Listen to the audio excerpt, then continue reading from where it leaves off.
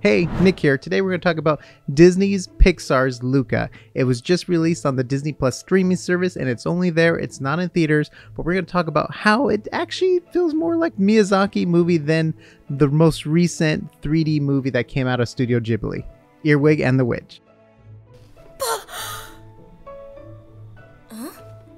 Oh, what's wrong with you, stupid? First of all, I just have to say, this new Luca film, the style of it and everything is awesome. It's so charming, and we're going to dive deep into why it resembles a Miyazaki film. This is not going to be talking about the story. If you want story plots and more in-depth discussion video, we're going to be doing a breakdown on our podcast, so subscribe so you can get the most recent videos.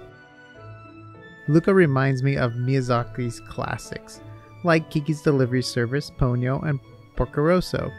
It's a very charming movie that takes place in a little island in Italy. The name of the city is called Porco Rosso. That's already giving hints of Miyazaki inspiration. So it's not meant to be a Miyazaki film, but it already feels like a Miyazaki movie. If you haven't seen Porco Rosso, I highly recommend watching it. I believe it's streaming on HBO Max and Netflix depending on what country you're in. Or if you have a VPN, you can change your country and watch it. Luca is a lovely balance of magic and the mundane. It's a smaller story like My Neighbor Mr. Totoro, but with just enough magic to create a fun world to play in. The look of it is super appealing.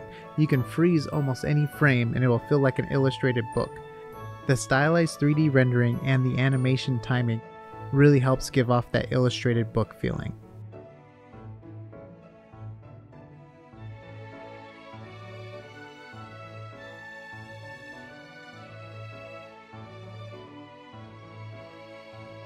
This may sound like I hate the movie Earwig. It's just there's a lot of things. I didn't hate it. It's just there's a lot of things I just didn't like about it. And it's just a lot of things just didn't work. You can look at the Rotten Tomato score. It's really low, but I don't like to even do that. It's just overall it didn't feel like a Studio Ghibli movie. And I know not the same artist that worked on the 2D films worked on this movie. I believe it was like an outside company that they brought in to do the 3D. The director's Miyazaki's son, and I know he didn't get the support he needed from the studio and his father, and it's a big mess. But overall, Earwig just felt like a low quality, straight to DVD movie. I hate to say that, but just that wonderful, magical Miyazaki feeling just wasn't there in the movie. The story, even though it was about magic, just didn't feel magical at all. I think it hurt that they were just really in the house the whole time. They didn't go outside to get the, classic landscapes you get in Miyazaki films, the beautiful flowers and meadows to the wonderful wide open skies and flying. It's just you were just inside this house. And maybe that was just what made it feel so contained as a story. I guess what hit me emotionally, there's this one scene. I use it a lot, but it's the first time Luca comes out of the water to breathe like air for the first time. And he looks around, he sees the beautiful landscape, and it's really cool because you get to see the world through like his eyes, the child's eyes. It's like experiencing something for the first time. It's a very strong Miyazaki theme. He uses that a lot, like viewing the world through, children's eyes. And that scene alone was just like, wow, like it hit me. It almost reminded me of the Ratatouille scene when he eats the Ratatouille food and he gets sent back in time to remember his child. It was just one of those moments where it's like, whoa, like gosh. And it's so interesting because there's no moments like that in Earwig and the Witch. I mean, Earwig and the Witch just felt actually the opposite, very soulless. And maybe it had to do with like the idea of the gateway to the soul is through the eyes kind of thing. And maybe there was just the deadness in the eyes and the dilated pupils, and it felt like there was no life in Earwig and any of the characters. It's just they felt so dead and just there like soulless puppets. And you compare that to the eyes in Luca, I mean there's so much color. It's like a paintbrush of color going through there, and it's so interesting too because there's even like a line the mom would always say, "Look me in the eyes, you know I love you," and it's cool because there's like a payoff for that. Obviously later on, this is no spoilers here, but you can just see the difference just with the eyes alone. I know the director was inspired by Miyazaki's early animations. Here's a quick clip of him talking about it. Calling back to that I grew up with, because it was in my teenager year, is Future Boy Conan, Mirai Shonen Conan, and it was early Miyazaki. So this is Miyazaki's helming his first TV series. And what's wonderful about that TV series that it was actually working with the limitation of the time, but it really holds up. The story is beautiful, and there were barefoot kids running around, and there was definitely a lot that inspired our animators. We watched it together, we analyzed what can limited animation inspire us to do. So it was really about playing with timing. Earwig and the Witch's score was really weird.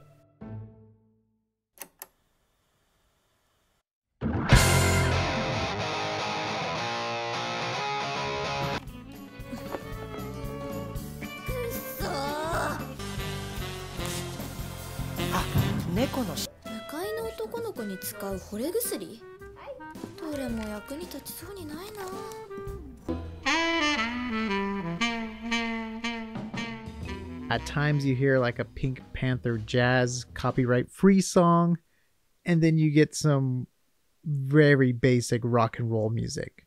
And what didn't help was when there was no music, the silence just felt awkward.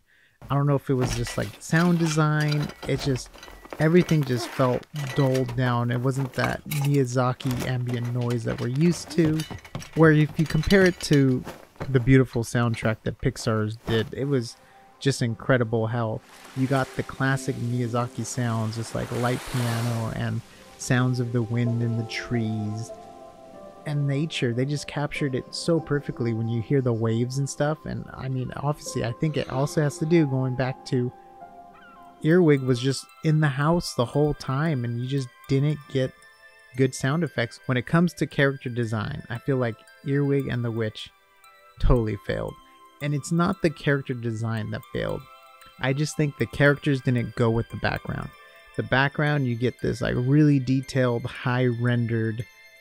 I mean, there wasn't even a blur or a depth of field at all. It was just like a camera straight out of Maya. And so you get this high quality background, but then the characters just didn't have as much detail, and it just felt off. Like the characters did not blend in well with the background at all. I kind of get what they were going for with the stylized design. It just fell short of the Studio Ghibli standards, which we know and love.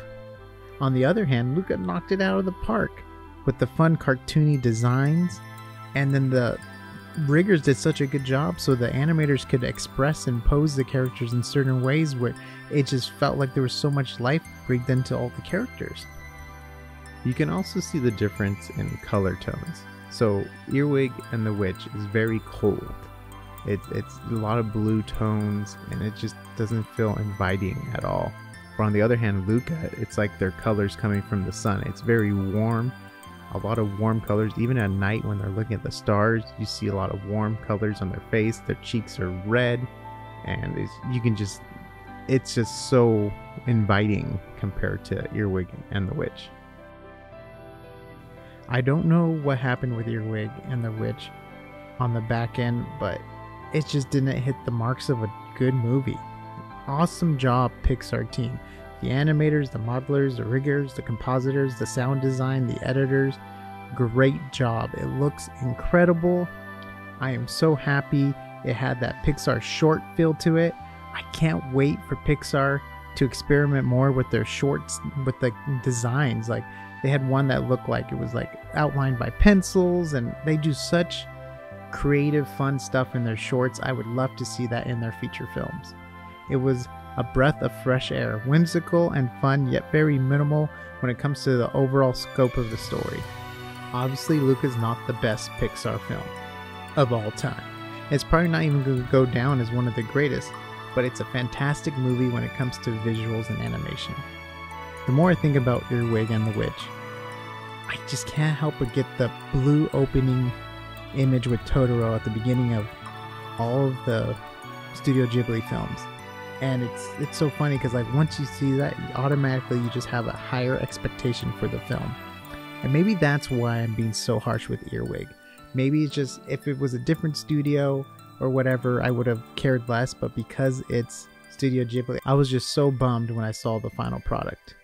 I feel like Luca got a lot closer when it comes to the Miyazaki style. I believe they capture the magic in the 3D world better than Earwig and the Witch. I think though, hopefully Studio Ghibli can learn from this and they can maybe reach out to creative artists that can help them reach the style that they want to attain. If you guys enjoyed this, please give it a thumbs up. By the way, we do tons of different reviews, from VFX breakdowns to in-depth movie studies to deepfakes. We have a lot of fun here. We're also pretty active on TikTok, and we make a lot of shorts. We have a lot of fun comparing 3D to 2D, live action to animation. It's so much fun just to compare them and laugh and see the differences. I would love to know if you agreed with me, if you thought maybe Earwig was better than I made it out to be, or if you think Luca isn't a Miyazaki inspired film at all. Please let me know down below. I am totally open for discussions. I just finished watching the movie and I felt like making this video. I hope you guys enjoy. We'll see you on the next AsArt.